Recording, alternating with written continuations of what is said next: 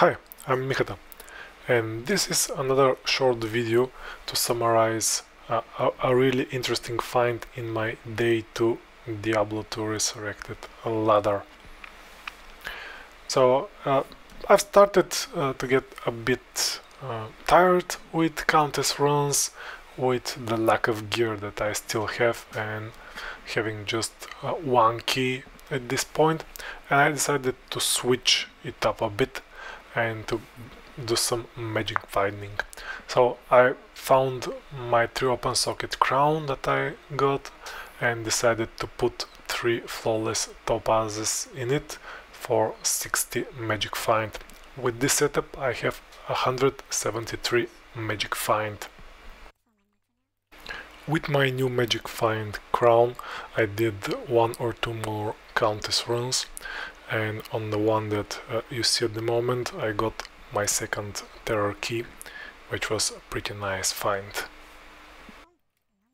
On my 10th Eldritch run I decided to raise my magic find even further, and I used my remaining topazes to socket a 4 open socket bone wave armor that I had found, so that it was another 72% magic find.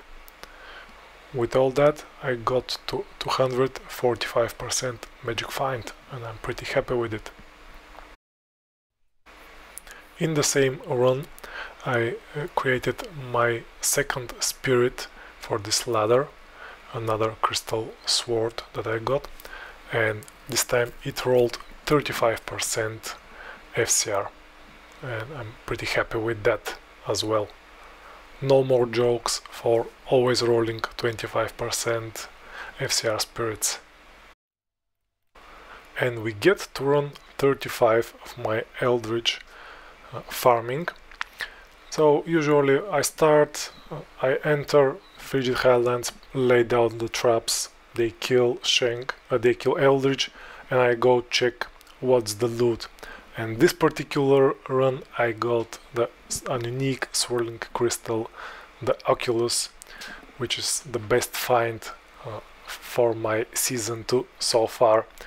I have this theory that the game usually gives you a really good item early on. What about you? What's your best find this ladder?